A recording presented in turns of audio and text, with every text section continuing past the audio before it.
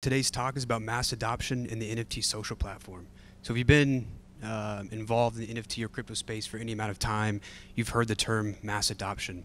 But with the influx of new builders, entrepreneurs, and creators to the space, how do we achieve mass adoption?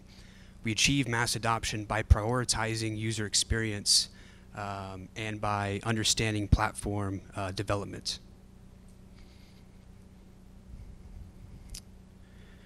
The framework for mass adoption.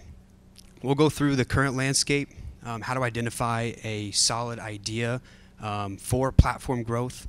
We'll look at then platform growth, which is called escape velocity, and then we'll look at how do we build a trench around our user base and ward off competition, which is called building the trench. The current landscape. Let's look at Web 2, Web 3, what they prioritize, and we'll look at NFT social platforms and what's used currently today.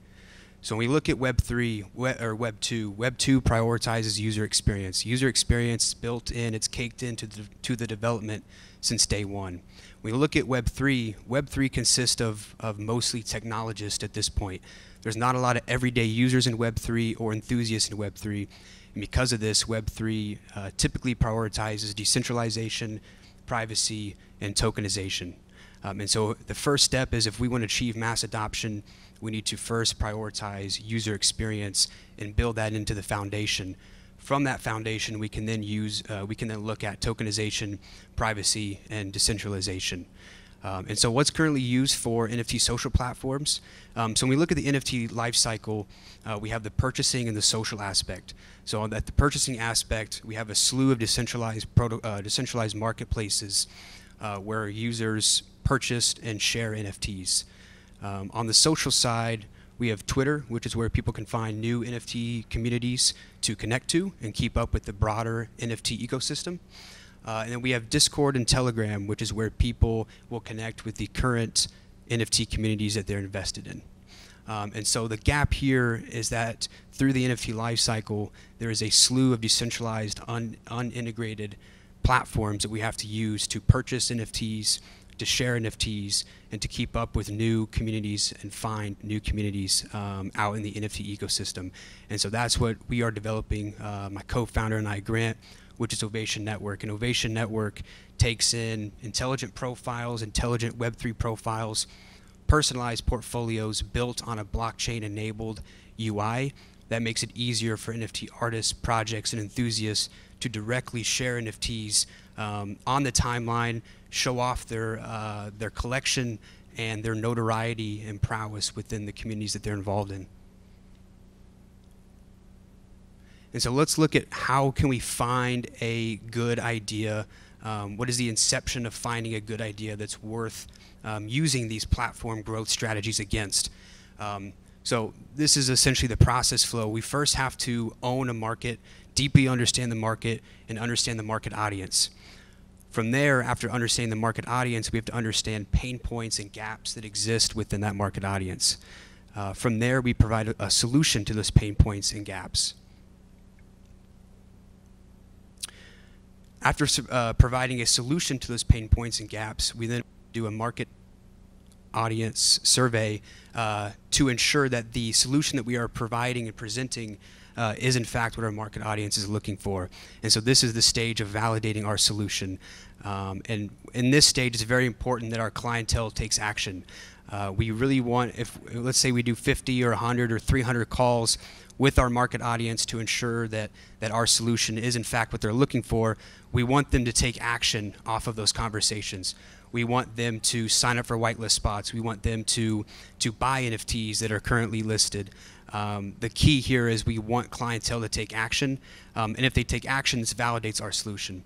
If they don't take action and they say, oh, that platform's great, I'll definitely use it when it's released, when is it released, but they don't take action, then we need to go back to the drawing board and iterate and test and pivot what solution that we are providing to that market audience. So after the inception of an idea, we now go into the bootstrap phase, and then we'll get further into the platform growth strategies through escape velocity, which is acquisition effect, engagement effect, and economic effect. And so the bootstrap phase is the phase where you acquire your first user base. And so bringing this back to Web 2, in 1958, Bank of America was actually the first company to release credit cards. And they did this by releasing credit cards in a city where they already had 43% of the market. And this was, at the time, Fresno, California. What they did was bootstrap creator and producer markets, as well as consumers within those markets. So they picked a city where they already had established customers, and they brought on merchants, credit card merchants, 300 merchants, and then sent 60,000 credit cards out to customers in Fresno, California, with an already with a few $100s on those credit cards that those customers could then use at those various merchants. And so they picked a very specific market, and they targeted a consumer and customer market to test and iterate this new platform, which was at the time credit cards. And so how can we bring this to Web3, and what is Ovation doing in this regard? So Ovation, and our strategy for bootstrapping our first users to the platform, is targeting NFT artists and projects. NFT artists are creators, and coming with them is already an established audience. And so through that bootstrap phase, it's very key that you bring on markets that are creator and consumer based. After you bring on markets that are very targeted, creator, consumer based, we now move into the escape velocity. This is where the platform starts to see more massive growth. And so the first stage of this is the acquisition effect. And so again, relating this back to Web 2, we can look at what PayPal did during the acquisition effect. During the acquisition effect, PayPal had an invite incentivization program. And so, what they did and what they proposed to their community is, as you invite a user and as that user joins, you each receive $10. At the same time as PayPal was going through this acquisition effect, eBay was very popular. And so what they did through eBay, and paying at this time was a lot harder. And so what they did through eBay is they created a one-click payment badge through different eBay listings. And so this was basically free advertisement back to PayPal, being that eBay was already very popular. And so how can we bring this back to Web3? And what are we doing in regards to Ovation? So on Ovation, as you create your intelligent profile and your personalized portfolio, you can relate this, or you can share this to Twitter, which is where most NFT enthusiasts, projects, and artists communicate today. What we'll also do is a invite incentive program on Ovation using our OVA and platform token, very similar to PayPal, except it won't be fiat, it'll be our in-platform token. So now, after going through the bootstrap phase and getting our first user base there, now moving through the acquisition effect, we're starting to snowball. Moving into the engagement effect, those new users that we brought on the platform, you want to ensure that they're engaged. And so when we look at the engagement effect, we really want to look at the engagement loops. How many clicks does it take for someone to create on the platform? So in the case of NFTs, does it take them 15 clicks to create an NFT, or is it a single click process to create an NFT? And similarly, on the consumer side, how many steps does it take for the consumer to get through the UI to consume the content or product that they want to? Is it 3 clicks for the consumer to get to the NFT marketplace and find the NFT that they're looking for, or is it 15 clicks? So in the engagement effect phase, you want to close the engagement loops as much as possible to provide the best user experience. And similarly, we can look at dopamine loops.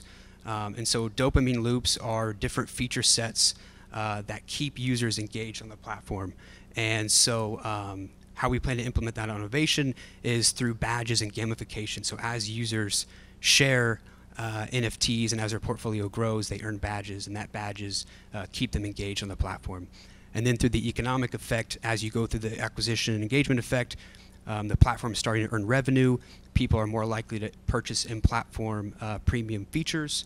Then you roll those funds back into the acquisition engagement effect, continue to test and iterate, grow, and then you reach out the topping out phase, which is where your platform begins to plateau with the current features. And so you have to continue to build out features in order to grow that market and grow into other market niches.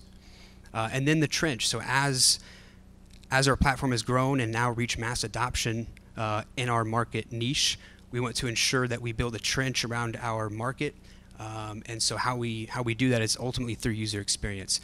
Through going back through this escape velocity phase, ensuring there's good support for the creators and the consumers, and ensuring that users are happy and have a good user experience. So